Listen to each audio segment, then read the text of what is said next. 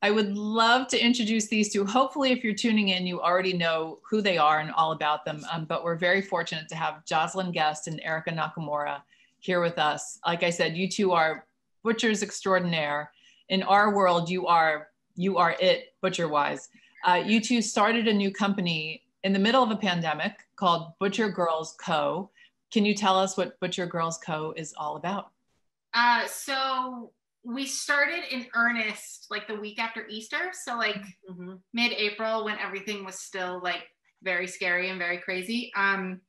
Because basically when shutdown happened, we kind of called everyone we know and we were like, are you okay? What do you need? Like, what can we bring you? So we're bringing people chickens and steaks and like stock and just like taking care of people like in our circle. And then, you know, we were chatting with some of our farmers and they were like, I have all of these animals now and they don't have a place to go because all the restaurants are shut down. And so there was like this kind of perfect storm of like farmers with too many animals and customers who didn't want to wait online for 2 hours for like slim pickings at the grocery store. And us, we're always kind of like itchy to like do something. So we popped up in a friend's butcher shop who had closed down and that was it. So we curate like very like hyper customized omakase boxes, as we call them. So people tell us how many people they cook for, what equipment they have, what their habits are, what their skill sets are. And we curate weekly or bi-weekly meat delivery for them and fish, which we're excited to be doing fish because we don't actually typically do fish. Kind of like virtual butcher shop, if you will. Like everything's done online. So there's really no like walk-in retail type service, but in a way it's so much more personal, right? Yeah, because customers will be like, hey, I got this cut and I'm confused. And we'll be like on the couch, like watching The Vow or something, like giving them a recipe. And it's like, it's all the boundaries are kind of out the window, but it's nice to like have that connection. You know what I mean? So you're in New York, but you're also expanding the Butcher Girls Co. universe to the West Coast, right? Yeah. Yeah. I mean, this is, I think, the first that people are going to hear about it, but we're basically taking what we're doing in New York and bringing it out to Los Angeles. Cue the breaking news music. No, we don't have breaking news music, but it's breaking news. They're going to LA. Yeah, so, you know, we started hearing from the very beginning of what we were doing with Butcher Girls, just, you know, from our friends out in LA being like, wait, do it out here, you know, and we're like, you guys are really far away right now, you know, but there's a way to, I think, kind of bring everybody closer in a sense. And Joss and I've been talking a lot about how we met out in LA and it's such a big part of what brought us together. And it's just a community we love and miss a lot. So we're really excited to be able to really get in there, so. Chef Liz Faulkner said she'll be your first customer out in Los Angeles. Hi, Elizabeth. Okay, so 2 special announcements. The Butcher Girls have extended a discount to everybody, which is really wonderful. You do have to live in their delivery zone. So we're gonna post information later about the delivery zone. It's fairly specific, but if you are in the zone, hopefully you're all in the zone, you get the discount. They're also doing a fun giveaway that will be live today on their website and will be open for, I don't know, like a week or so, right? Yeah. And we will share all this information on Instagram and on our website later. Okay, told you all to ask questions. We are gonna jump right into it. I am very excited. The Butcher Girls don't know this. I have a terrible history in terms of making turkeys. I am the person who's always the guest on Thanksgiving, so I have not made very many turkeys. I have stood by as turkeys were deep fried and I was the one holding the fire extinguisher. And I made a turkey once and I did not fully defrost it. So it was a small turkey and it was a small gathering, but it was a total fail. So I am very, pardon? What did you eat instead? That's a great, I don't even remember. I blocked it all. It's like Eternal Sunshine of the Spotless Mind. It was so traumatic. I had to wipe my brain. That's a really good question. Probably sides. Yeah. That's what I'm always after anyway, to be completely honest. All right. So we're going to, so that's a good segue into the first thing you need to do is have a game plan. So where do we start with the game plan? I think first you want to really figure out how many guests you're having, right? That's kind of like the big mystery, especially this time around. We're all kind of trying to figure out, like, is it just 2 people? You know, what is it? The maximum you're allowed is 10. Is that, that's kind of like the law of the land at this time? Even a lot. Yep. Yeah.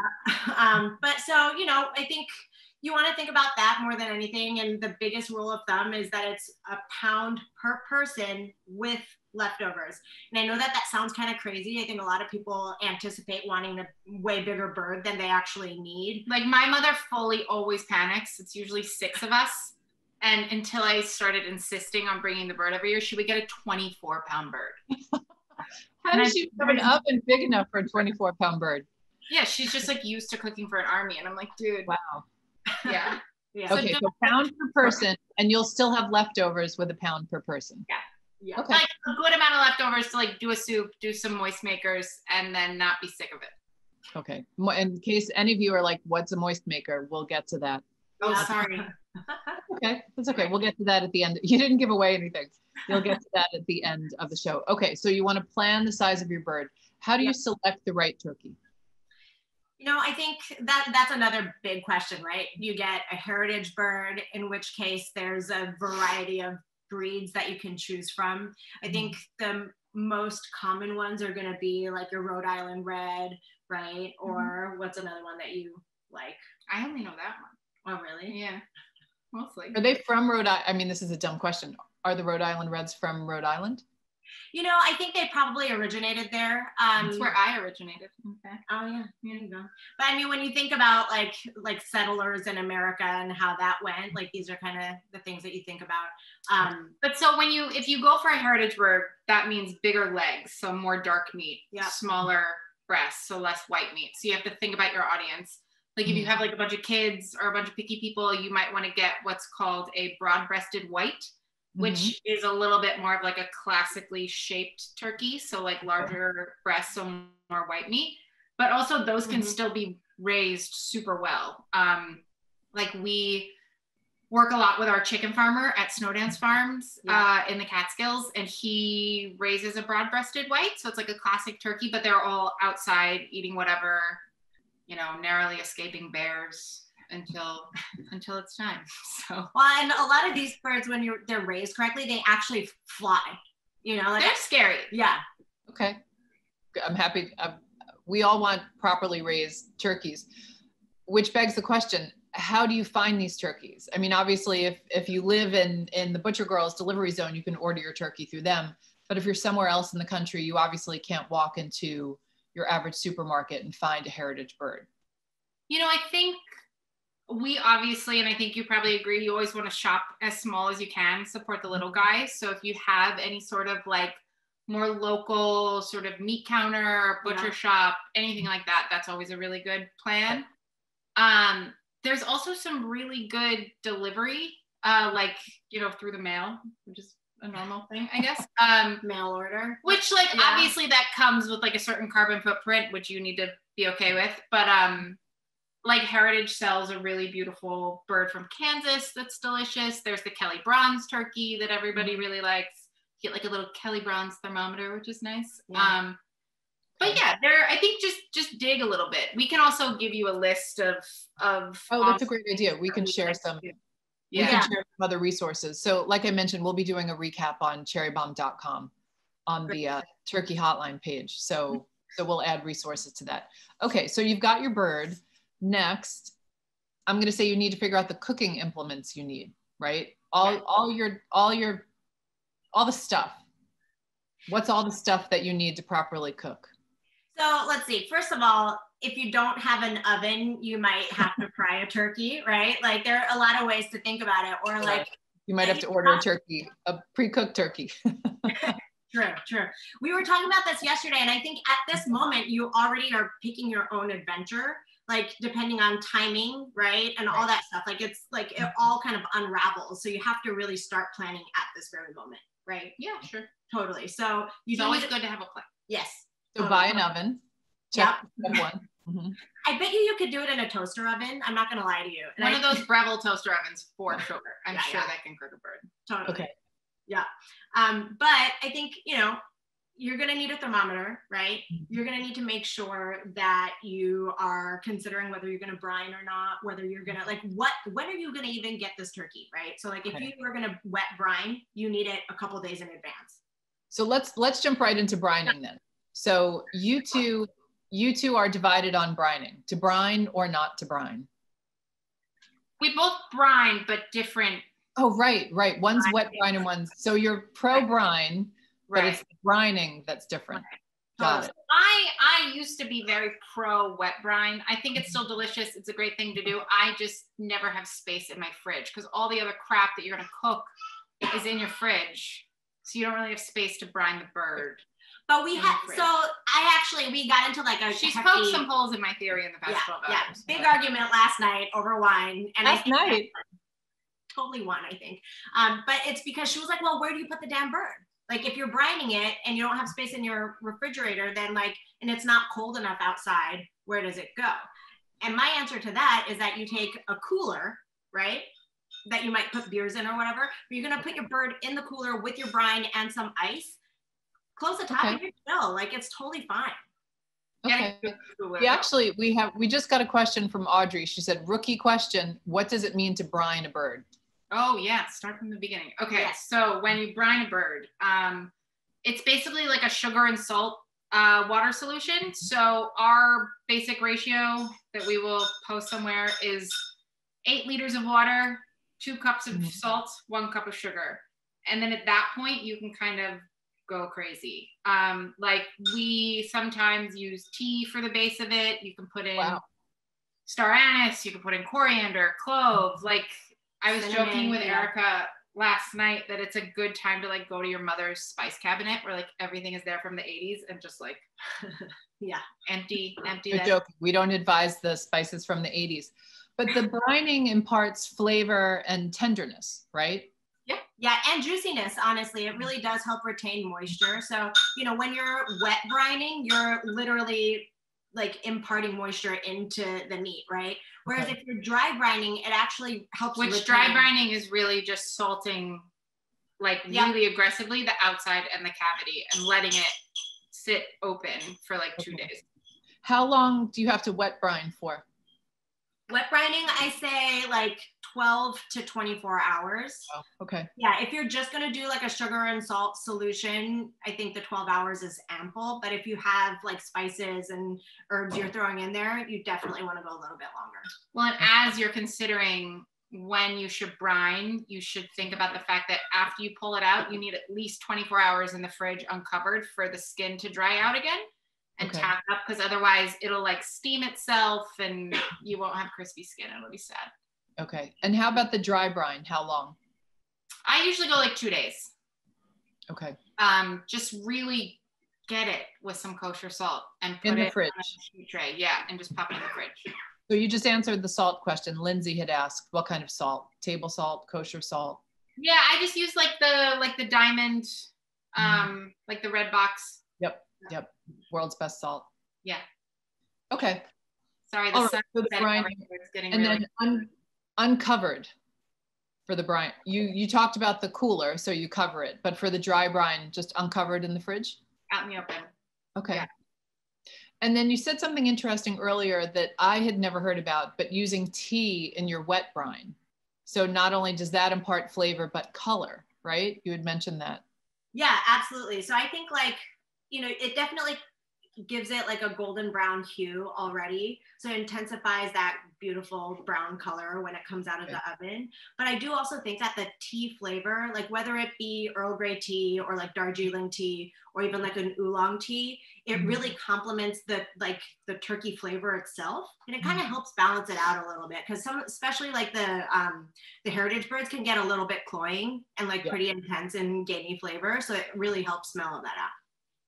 I love saying this tea, but the Lapsang Souchong, that smoky tea, I bet that would be interesting. Oh, that would be amazing. Yeah. Yeah.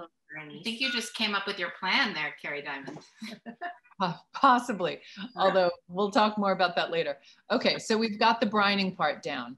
So tell us what you do after the brine. Do you rinse it? After the dry brine, how do you prep it? Dry brine, you actually don't really have to rinse it. What I would do is take like a paper towel and just pat it. Don't rub it, but just pat, pat, pat all the way around. You want to get all the excess moisture out, especially from the inside of the cavity, because that's going to affect how the cook goes.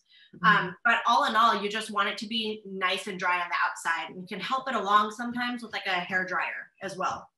Oh, wow. Okay. Yeah. This is a high maintenance bird. So for the wet brine, you take it out, you rinse it. No, you don't have to. You do also want to let it dry out though. So that's kind of, that's the thing. So if you're wet brining, you want at least 2 days to get it in the fridge, uncovered. Yes. Got it. Okay. A lot of rules. We're going to write all these rules down for everybody. Okay. So the day you're cooking your turkey, do you let it come to room temperature? Yes. Yes. Okay. How long does that usually take? How long does it take for you? I mean, I'll usually pull the bird out when I wake up. Okay. Just to be safe. Yeah. Because I feel like things are always delayed. Like somebody, you know, like a kid is hungry or whatever, and I just want to avoid conflict at all times. I pull it out like at 7 maybe, and then I'll pop it in the oven around like 10. But that's because we usually have like lunch. We eat early. Yeah, we have like an earlier thing. It's not dinner. It's like at 2 or 3 o'clock, plenty of time to digest Thanksgiving. Got it. Okay. So now we're going to talk about trussing the bird. Yes. Yes. I don't know how to do. I don't know if anybody out there is good at trussing. Raise your hands. Oh, we have the bird. Do we have the turkey cam? Oh, yes, we do. Turkey. This is another cherry bomb first, everybody. We have, can you hear the alarms up, the sirens outside? Sorry about that. This is another cherry bomb first. We have a turkey cam this year. So welcome to the turkey cam, everybody. Super high tech. Yes. Okay. So walk us through it. How does one truss a turkey? What do you need? So first, let's talk about why you truss. And we actually, talk about what's inside. Oh yeah, we'll do that too. So we actually had like along with the brining argument, we had a solid argument about whether to truss or not to truss. And apparently we're like completely on opposite ends about this. It was more of an academic discussion. Yes, it's true. Okay. How big is the bird that you have right there? How heavy? This is about 11 and a half pounds. Okay. Yeah, okay. And we did not brine this or anything. But, you know, also know that when you do brine, it brings up the weight of the bird. So if you order it from your butcher shop and you're like, I want it brined, and then they charge you after they brine, it's kind of like, you know, things to think about in terms of how much you're paying price per pound, right? Okay. So, but usually, so this guy actually, I don't know if you can tell, but they slice the bottom like by the tail a little bit so that the legs can tuck into it. And that's perfectly fine. It's a very common thing that happens. But so then you wouldn't need to truss. You might not need to truss, but I also think that it's better to, because this does get pretty weak as you cook it. And like, you know, it's mostly fat. So if you want it to be nice and tight, I would do that. So have you taken the innards out? Yes. So let's check out what's in the inside. So here's the neck. Okay. Yep. And I think that the neck is really important for like, you know, your stock, right? Or even your gravy, you can definitely do that. It's okay, I got it. So this is what I call like the gut bag, but usually it's in there. Most people appreciate that it's there, right? So let's see, so here's the heart. It's a little bit crispy. This is hard chilled. That's another thing. A lot of times you'll get your turkey and you'll be like, it's frozen, but it's actually not. It's called hard chilling. So it's almost frozen, but it does help really preserve it for longer. You can kind of move through that pretty quickly when you're thawing it out. So again, here's a heart. And then there's gonna be a liver, and then there's also gonna be, let's see here. So one thing I want to say, it's definitely probably a rookie mistake across the country. People forget to take the bag out of the turkey. Don't you think? I bet there are a lot of people who don't even know it's in there. So you want to take that baby out, and you don't want to throw it away. I mean, I know if you're watching this, you're not the kind of person who's going to be grossed out by the contents and throw it away. And, you know, I think it all comes down to respecting the bird and using all parts of the bird. That's absolutely true. And, you know, I mean, it's there for a reason, right? Like it's definitely going to impart more flavor. We were talking about this yesterday, but we like to usually grind this stuff. That was Nina's food. There's ice that fell into it. It's really turkey ice garnish. Okay. So the liver, here's the gizzard, right? And sometimes the gizzard actually is going to be like kind of like an electric yellow color. Okay.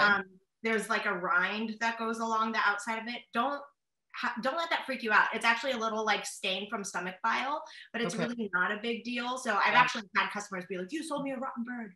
And it's like, no, this is very normal. So yeah, but that's that. And then, so here's the heart. You cut that away.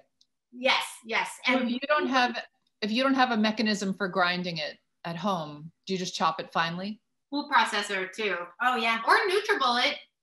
Oh, okay. Yeah. Why not? Yeah, sure. Totally. Okay. All the above. And so that can go into the stuffing, which we'll talk about in a few minutes, but you save the neck for the stock. Correct. Yeah. You're all going to make this year. Okay. Yes, totally. So our conversation about to truss or not to truss was an interesting one. And it's because, you know, well, first you would like to elevate the bird, right? So if you don't have a roasting rack, you do want to create, what is it that you do? I make a tinfoil worm, for lack of a better phrase. Okay. It takes a lot of tinfoil, but you just make like Portion. thick enough where it won't collapse, and then make a coil so the bird can kind of sit on it, and that way the airflow goes underneath it. And you two have the best names for things: the gut bag, the tinfoil worm. I love this. We're gonna. So your tinfoil worm. Okay, and that's so it cooks evenly. So you're right. So it'll lift it up. So like, say you're gonna be cooking it in a pan with edges. This way it lifts it up so everything will brown. And then like, you know, like the oyster, for example, that we've talked about before, that's on the bottom of the bird. So that way all the air will get to it and it'll be cooked well too. Right. So better airflow, right? Correct. So the oyster, you all know this. I mean, the oyster is that piece of the underside. What technically is that? I like to call it the butt dimple, but I call it the muffin top. So. That is my favorite. Every time I make a roast chicken, that is 100% my favorite part. But you know, it's that really juicy part underneath butt dimple. We're writing that down. Tinfoil worm, butt dimple, gut bag. Here to help, guys. Great. We got it.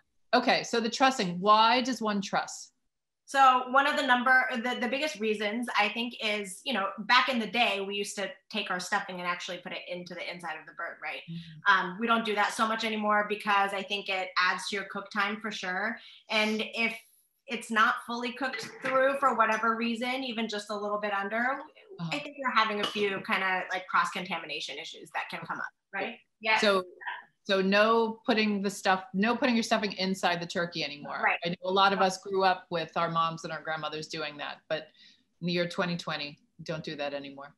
Exactly. However, I still like to put something in there. So I usually put mirepoix in there, right? So a little, maybe like a quarter of an onion, some carrot, a little chopped up celery in there, some herbs also, right? You can do sage, you can do parsley, rosemary if you want, thyme definitely, right? But well, some grocery stores even sell like a poultry blend. Just get that's true. Yeah, make it look easier. You could totally. We're actually doing that this year. We're selling that. Well, sure, yeah. But so then, you know, the unique part is like if you don't end up tying the legs together, there's space for it to potentially fall out. And now Jocelyn's argument last night was that what are you going to do? Like jiggle the bird while it's in the oven? Like it's going to stay there, right? And my thing was if you actually close it up, it develops a little steam in the interior of the cavity. And that's going to allow the flavors to penetrate in the interior of the cavity. And then maybe you'll get a more flavorful bird, right? And she goes, I don't know. This was like, we weren't sure about that. What do you think? Yeah, I mean, Dre's up. Okay, but you do truss. Yes, Erika trusses. I always trust. So let's just go. We'll suspend disbelief and go with the trussing. Okay, so let's truss. Let's do it. So this is kind of like the way I like to think about it is that because it's a bigger bird, you can't quite truss it like a chicken. Okay. And with chickens, you can kind of go like a little like fast and loose, and you can get away with it, right? With a turkey, because it's just heavier. Here, we're gonna move it over here.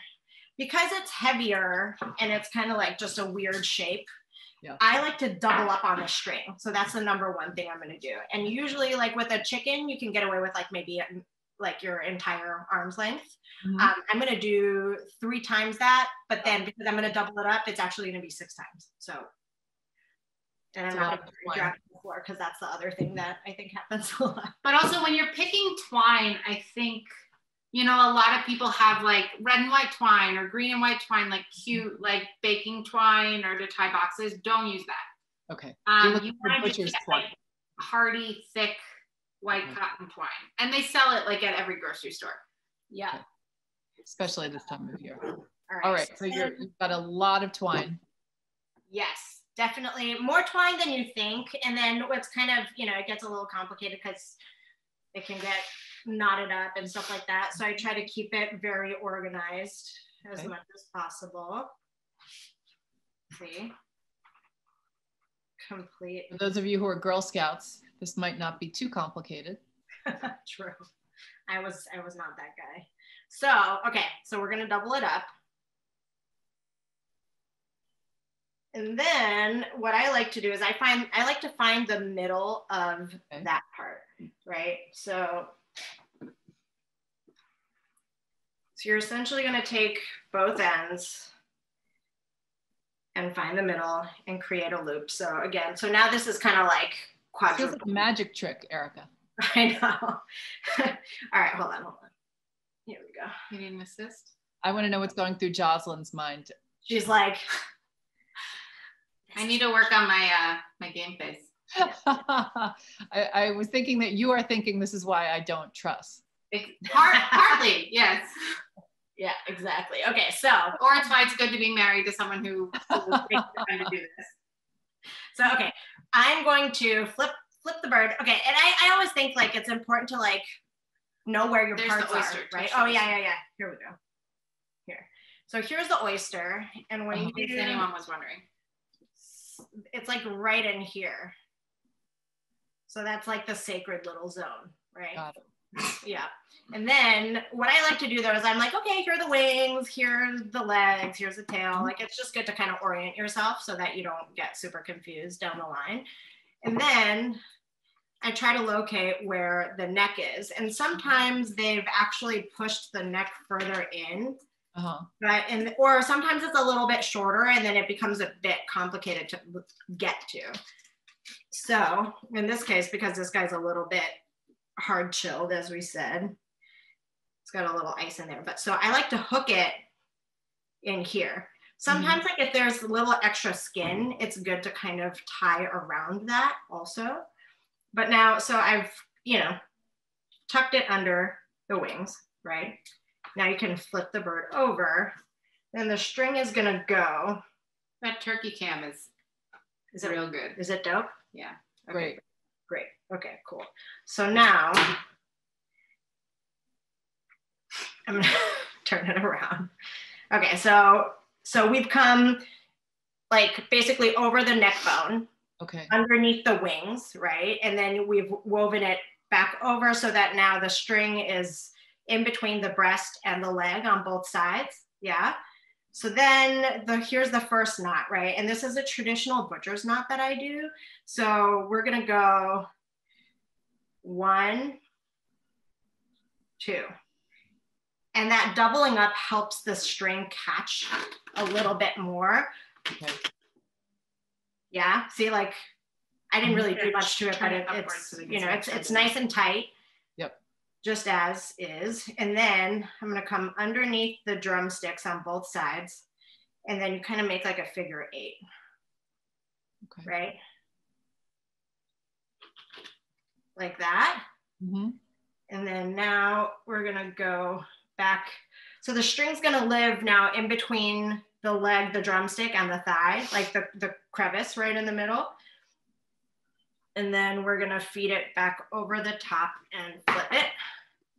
So now we're up here, and then I'm gonna make this another butcher's knot, right? So we're gonna double up, so 1, 2, right?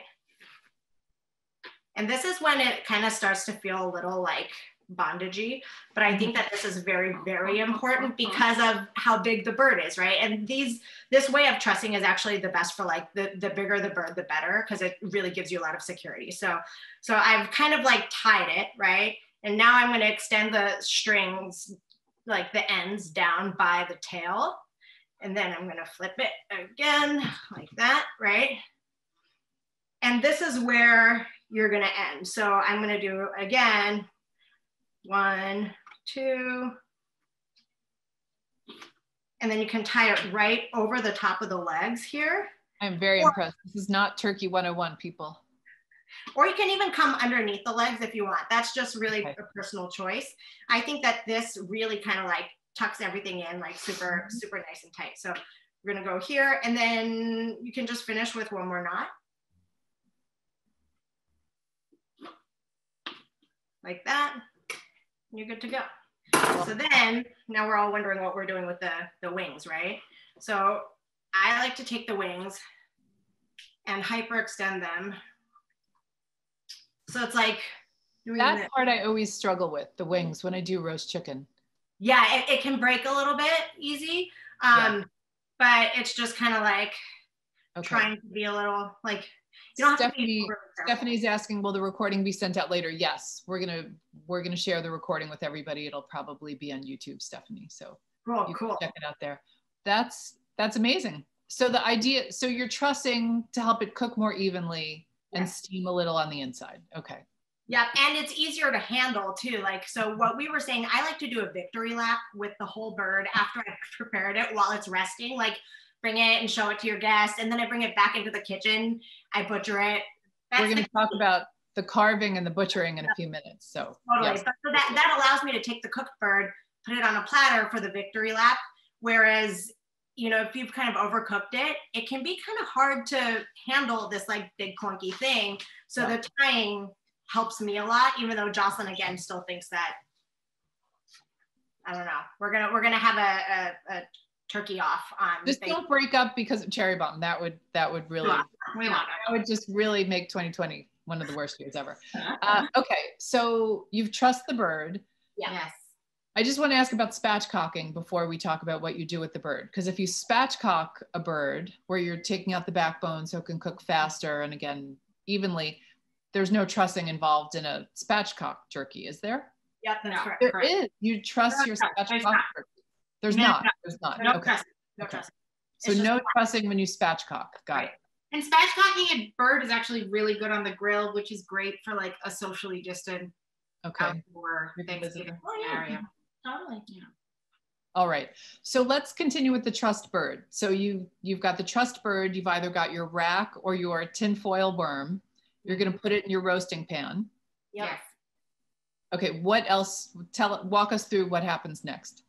So you can also, like, if you haven't put your aromatics in the inside of the bird, you can also lay it around the outside, right? Okay. You can even, like, if you wanted to do roasted vegetables, that's a thing that you could do in this pan as well, although you'd have to remove them long before the bird's done. So it's just kind of like added layers depending on how many moving parts you really want, right? What? I like to go in the oven at about 500 degrees. So really hot, really fast at the beginning. I think maybe like 20 to 30 minutes, but I really keep my eye on this one. The idea is to get the skin to get on the crispier side. You want to get some of that caramelization going. And are you basting it? Are you putting it in with anything on it? Butter, oil? So I don't, but now you do butter under the... No. I baste, but mostly as a social crutch amongst us. You baste with melted butter? No, I just like whatever is kind of. The juices. You baste with the juices. Sometimes I'll put like some white wine or some stock in the pan with onions. To get it going a little bit. Yeah, and then I like to blend the onions in my gravy, which I think is really yummy because they get like cooked to death. But I am a baster. Okay. So Jocelyn, you put it in, maybe put a little wine and stock at the bottom and baste with that. Okay. And then Erika, you just put it in as is. I do, although I've read that you can take like cheesecloth and soak it in melted butter, and then you lay it over the bird for this portion, and that can really help. I don't know. I haven't done it. I tried it once. I didn't. No, it felt messy. Okay. Okay. Try it though. Why not? This is your year. Yeah. Exactly. All right. So you're going to cook it at 500 degrees. You said for about 20 minutes. Keep an eye on it. Yeah. And then you're turning it down to. I do like 220 to 200, like pretty low at that point. Okay. Wow.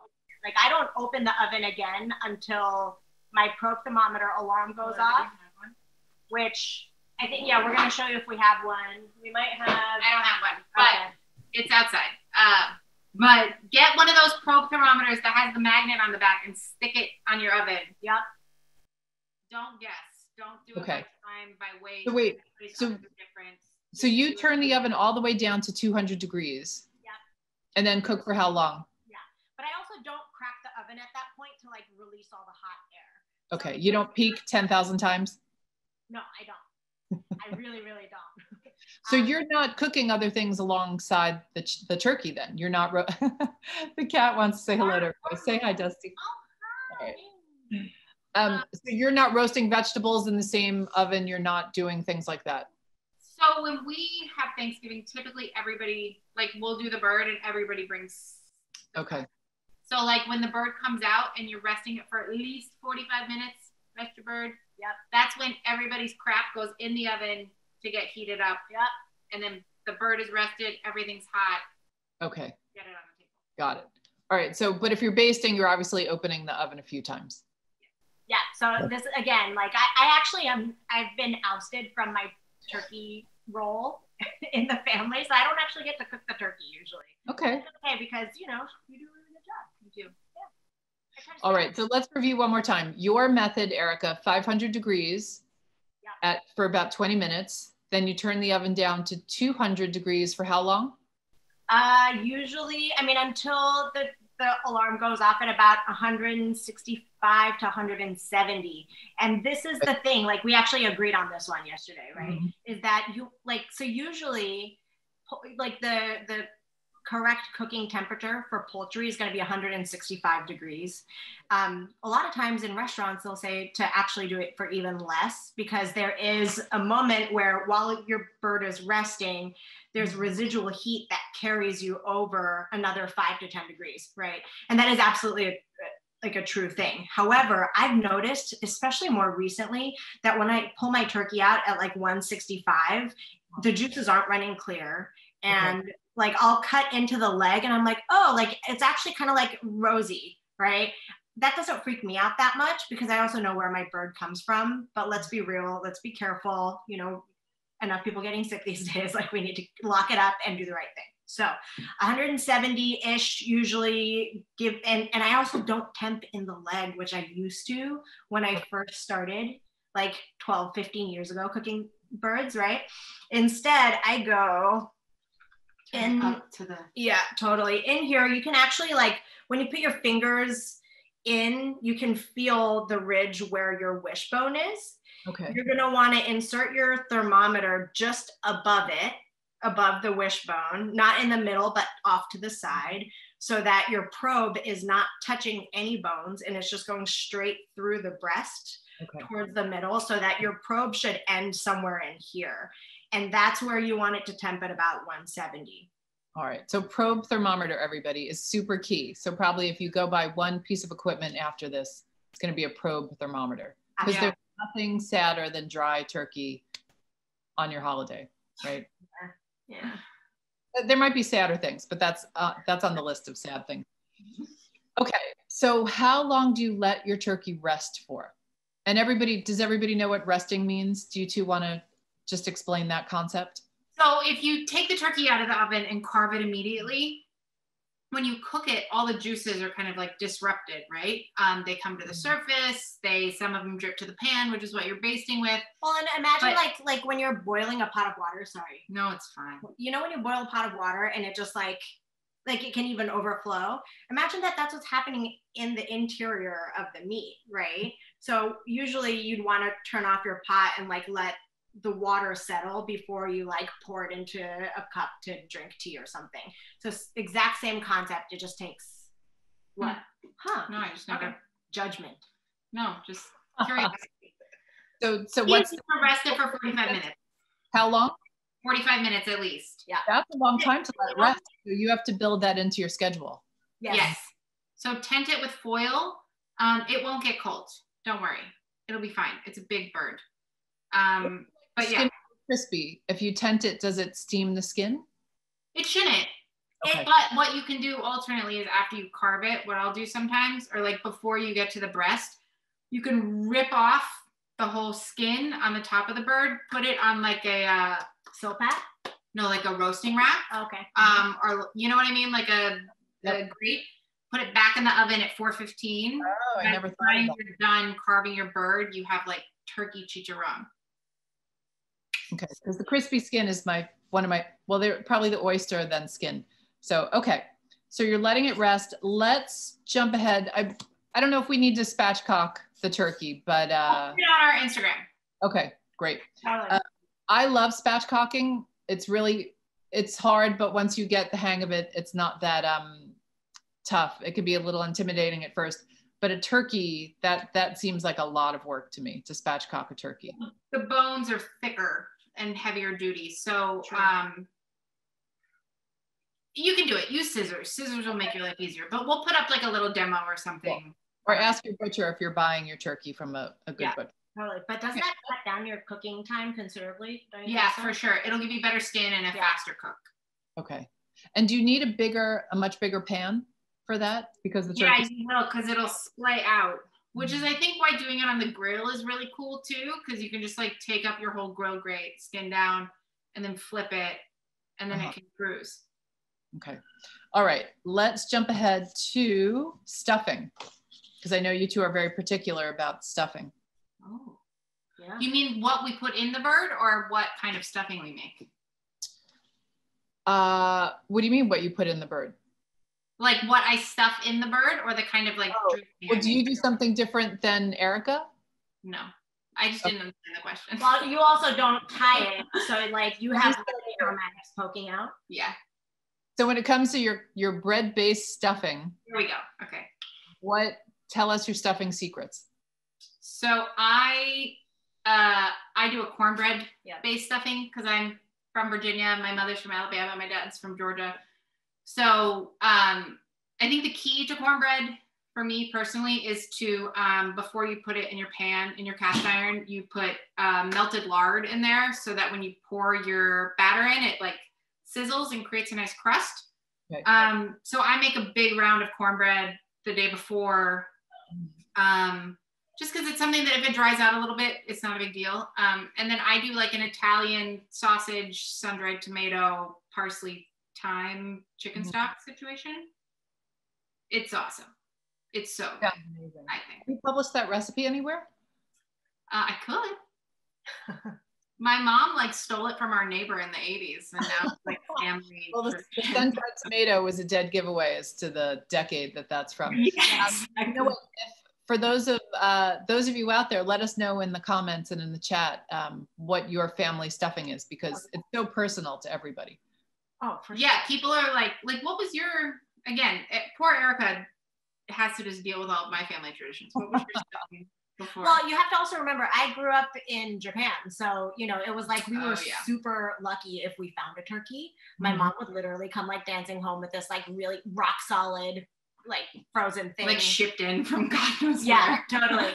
And then she'd invite like everybody and anyone she could like convince to come over. And she did also stuff the stuffing into the bird. And that's a very specific thing. I think we probably all have some weird, My mother and I argue about it every year. She always wants it stuffed and I refuse. Totally. It was a big fight last year. But I like to take the gizzards, the interior of the gut bag other than the neck, and chop it all up.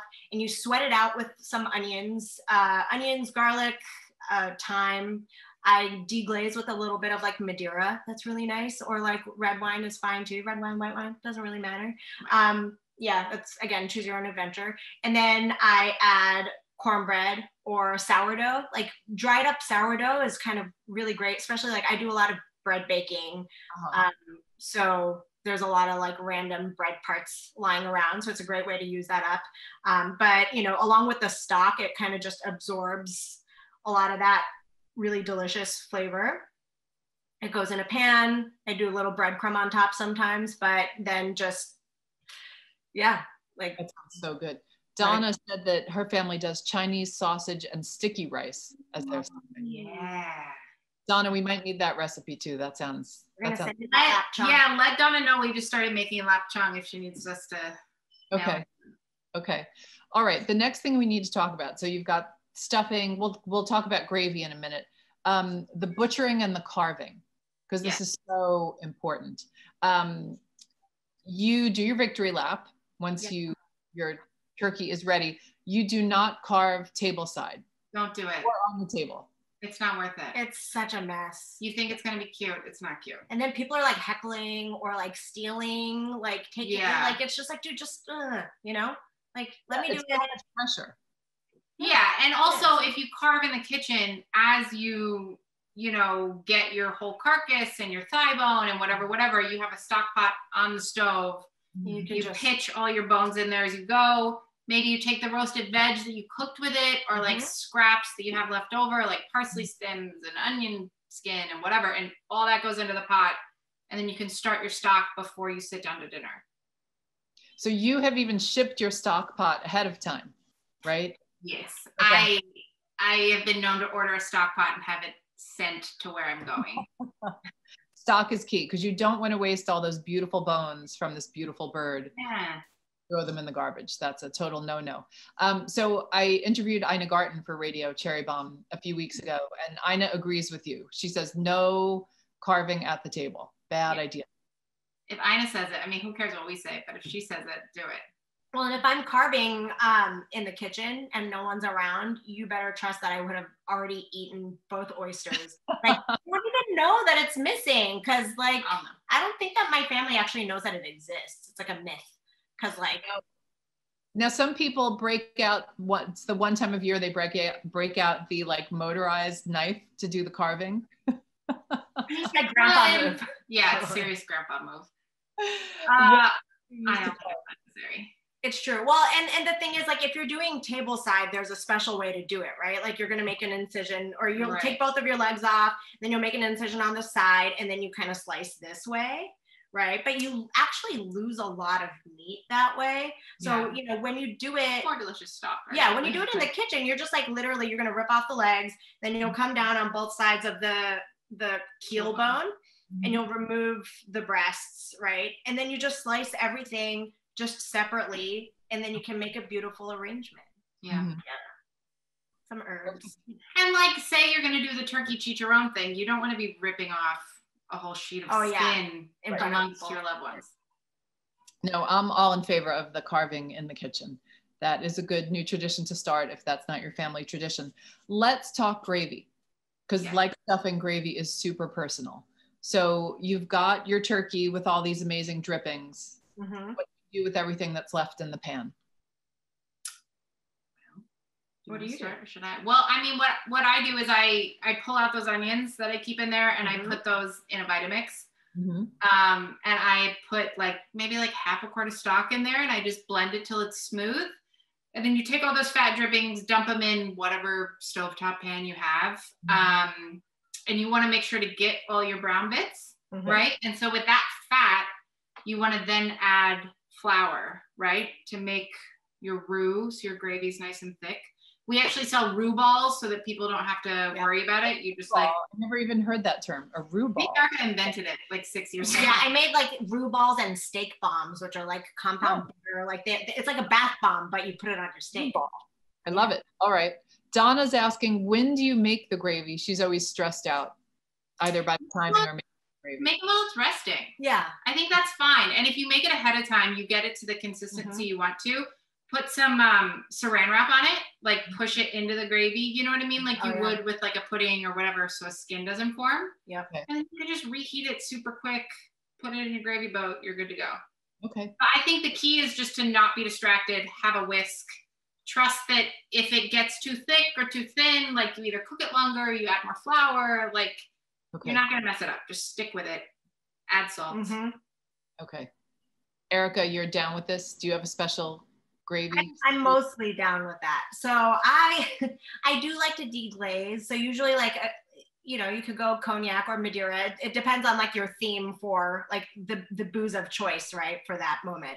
But so I'll deglaze with that first because you're gonna get all the like crispy bits on the bottom. So you get that up. I do like to add butter, man. I love butter so much. Oh, I finish with butter. Yeah, no, totally. Because I think it makes it like glossier and richer. Okay.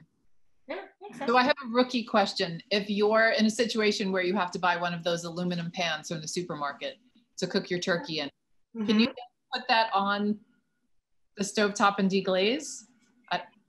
You know, you can, but people get weird about heating aluminum up to a certain temperature. Yeah. And that's something to think about, right? Just get like a wooden spoon or like a little like bench scraper or something. You can probably get it up. But also, that's also why like when you deglaze either with the stock or with booze, that you can scrape some of that up and then you can pour that into a pot and finish your entire process in a pot. Got it. Okay. But aluminum, I think aluminum foil roasting pans are not the worst. It makes life a lot easier after dinner too, I think. Okay. Yeah.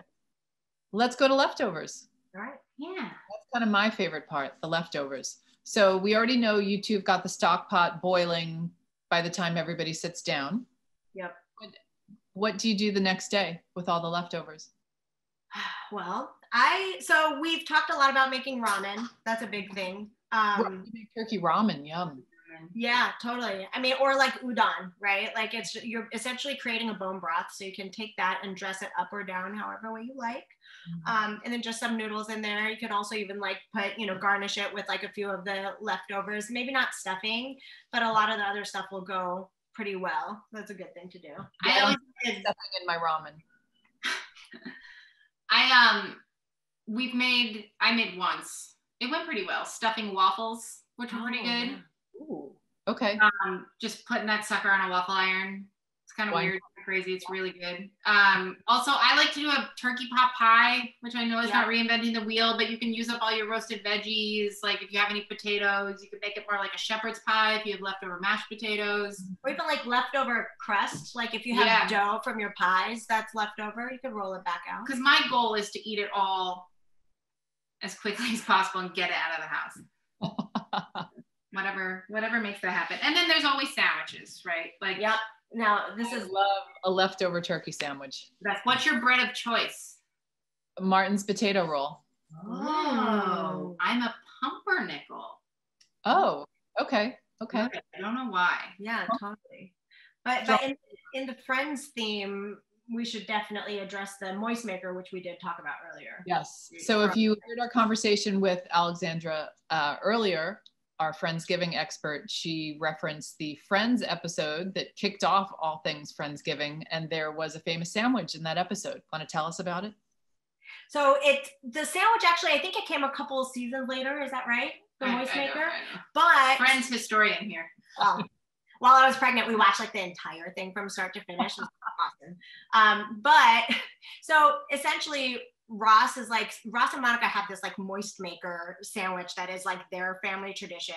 They're really specific about it, but he's also like very possessive and protective over it. So he's made one and he's gone back to work, right? Like on Monday or Tuesday after Thanksgiving, and he's put it in his work refrigerator, and he comes back for lunch and it's gone because somebody ate it, and he like flips out. And literally like to the point where he's lost his job. So it becomes like a big catalyst for other things that happen, like dramatic things that happen in Ross's What life. is in this famous sandwich, aside from turkey? I think it's a level, I mean, I'm sure all of you can correct me if I'm wrong. I think it's turkey, and then there's like a stuffing patty, I believe. And then I think there's like a congealed layer of gravy. Where'd the name moist maker come from? I think it's because of that gravy layer. Yeah. Totally. It's supposed to be like just really juicy and like kind of messy and it's like only good the day after Thanksgiving. Like otherwise it's trash. You don't even want to think about it. So my sandwiches. So you've got your Martin's potato roll. Yes. I mean, it's not that complicated. Your turkey, And I do love dark meat turkey, but white works with this because that's usually what's left over.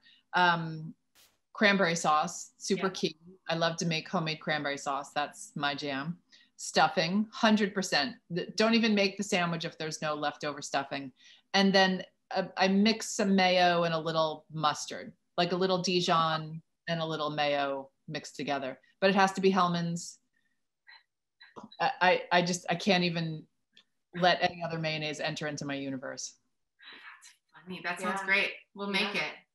Yep, that's right. And if you toast the roll, that's next level. So tight. Oh yeah, for sure. For sure. So, how about you? Do you have aside from the moist maker, is there a sandwich that you like? So, I mean, I'm usually like pretty vanilla about it. Like when it comes to things like sandwiches, I'm very just like straightforward. So typically whatever bread that we have lying around, it happens to be sourdough most of the time. So we'll do that. I'll definitely toast it, especially because the more stuff goes into it, right? Like I think toasting the bread helps with the structure, kind of like hold the whole thing together. What? And then, I mean, mayo for sure. I don't think I even do mustard because I think like the gravy really does the trick. I usually make like a knife and fork sandwich and then gravy on top at the end. Kind of like a meatloaf sandwich. So I think there's a famous turkey sandwich from, I think it's Brown's Hotel, maybe in Louisville, but we will look that up. But I hadn't thought about an open-faced sandwich. That seems so old school. Yeah. I mean, I feel like it's very satisfying that way because sometimes when you have so many different components in a sandwich, it's just like a tectonic, crazy situation. So for me, just having it already on the plate, because you're going to end up going in there with your fingers anyway, right at the end. So yeah. If anyone has any sandwich advice, you can throw it in the comments right now.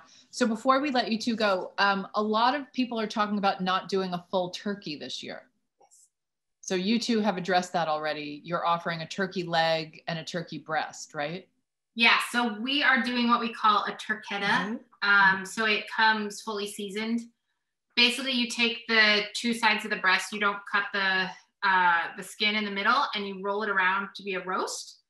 Which is really nice. It can feed, like 6 people or so. But we season it with, we basically make like a green salt with sage and rosemary, salt, black pepper, garlic, Pequin chilies, all that stuff. And then same thing with the thigh. We're taking the thigh bone out, but leaving the drumstick in because like Erika is like a drumstick person. So she like wants that moment. But then you can just slice the thigh really easily. But it's a nice way to like, like still kind of feel festive and like make the house smell like Thanksgiving, but not have an enormous turkey amongst 2 people. Right. So, yeah. So a few people have already told us that they're opting not to do a whole turkey this year. So those are great solutions. Yeah. Cuts down on a lot of the work and cooking time, all of that. Totally. Yeah. All right. What are your feelings on a turducken? Well, yeah. Erika and I tried to make a turducken once. Tell everybody what a turducken is in case they don't know. So a turducken is like a frankenbird of turkey, duck, and chicken. So like you have your chicken and then you have your duck and then you have your turkey on top of that. But usually you glove bone the turkey, right? Which is removing all the bones, but kind of like leaving it whole. So it's what you call a turkey sock. Okay. Yes. So turkey sock. And then you take the duck, and essentially you could do that, but you don't really have to because once it's in the inside, right? Like it's the exterior bird that needs to stay intact. But once you're inside, you can kind of like hodgepodge it together. So yeah, basically you can take a chicken, right? You can even take chicken and turn it into sausage, honestly. Like, let's be real, like you can kind of cut corners. But so that goes in the middle, and then you have maybe like a spatchcocked and fully boneless duck that you can wrap around it. And then you're going to have maybe a layer of stuffing and then turkey. Extra. Was it crazy? Was this successful? No. The poor customer that we made it for texted Erika and was like, it's been 6 hours. It's still raw. I think they told me it finally temped like close to okay at, what was it, like 10 hours Like at later? Christmas? Like #fail. Hardcore. I've never had one, so I'm just convinced it's like a mythical food thing that no one's really ever had. I think it's one of those things where like if you've got the time and you don't care if it might suck, Do it. Okay. People have time this year. So about it being perfect, I would just stick to the classics. if trying a turducken this year, please tag us on Instagram because I would love to see that. Tofurkey. So Erika loves fake meat. I really do. Let it be known. I am such a big fan of any kind of fake meat, whether it's like good for you or not. Like that's a whole nother question. But I really just, especially like seitan and like the kind of like fake meat that kind of shreds. Love it so much. But yeah, I think it's an absolutely fine way to go. You know, like I used to be a vegetarian for like almost 10 years, and my mom's a vegetarian, so we always have fake meat on the table. How do you spatchcock a tofurkey? Probably just butterfly it out like a roulade. I mean, the tofurkey actually kind of like it has a weird shape to it, right? Like faux bird shape. But field roast actually makes a really wonderful. It's like a fake meat roast that. And I think it comes with sauce. It does actually. I think Alex mentioned earlier she's a fan of the field roast. I just wanted to get you to laugh because these two used to be comedians. I don't know if everybody out there knows that, and trained opera singers. It's true. Yeah, we're gonna release maybe we'll do a little holiday album video one day. Mariah can't tour. If anybody watched the Cherry Bombe talent show, I tried mightily to get them to sing for the Cherry Bombe talent show, but the only way I could get them to participate was as judges. So I think we had just opened. We're out of the game. Yeah. Maybe next year's talent show. Okay, and my last question for you is, what is Franksgiving all about? So Franksgiving is my dream. If anyone steals this idea, I will be so sad. So it's a hot dog so it's like a corn dog, right? Yeah. But instead of cornmeal coating, it's stuffing. There's a shadow from this turkey cam. I apologize. So wait, does that mean you like mush the stuffing and then you have to form it? So you take your dog, you put it on the skewer, you mold your stuffing around it, then you want to thoroughly chill it. So it's nuts, right? And then you deep fry it, and then you dip it in cranberry relish, or you dip it in like herb mayo. It's gonna be great one day.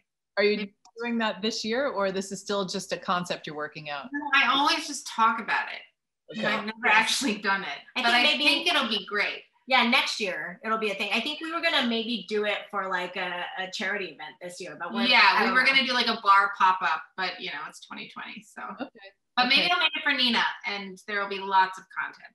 Well, I can't wait for the Franksgiving celebration. Well, I might have said that was my last question. I lied. I have one last question for the two of you. What are you most thankful for this year? Oh, goodness. I have to say I'm really thankful for my health, but I'm also really just so thankful for the two people I quarantined with and spent so much time with, Jocelyn and Nina. Ditto. Yeah. I'm thankful that we have this little pod. And I'm really thankful for the excuse to just like sit around and stare at our kid all the time. Well, listen, I'm so thankful for you two. I adore you both. And I'm so glad you're happy and healthy and that Nina is thriving right now. They have a beautiful little girl who we didn't get to see, but who I adore. And I just wish you all the best for the holidays. Thanks for having us. If anybody has any questions, don't be shy. Reach out. Sure. Thank you for all this information. So for everybody who's watching, I know this was a lot of information to hit you with. We're going to have it on cherrybombe.com. We're going to have some videos later. And you can always follow up with questions on our Instagram. You can you can check out the Butcher Girls Co. Instagram. And just to repeat, you all have access to a special discount. If you live in the delivery area for the Butcher Girls, you can access that discount. We're going to share the information about the delivery zone. And they are expanding to Los Angeles. So stay tuned for that big announcement. There's also a giveaway. Pardon? Starting with turkeys. That's right. So get ready. When will people be able to order turkeys in LA? Monday or Tuesday, barring technical difficulties. Totally. Fingers crossed. So check out their website. They're also doing a great giveaway for New York and for Los Angeles that everybody can enter. All right. Yeah. Did I miss anything? We're gonna be doing some Instagram live on Thanksgiving. Yes. Old school butterball style. We'll be like drinking wine and cooking birds. Arguing. So, yeah, it'll be great. Yeah. I'm gonna be tuning into that. I can't wait. Well, everybody, thanks for having us. Yeah. Again, thanks to our sponsors, Kerrygold, Maple Hill Creamery, and San Pellegrino.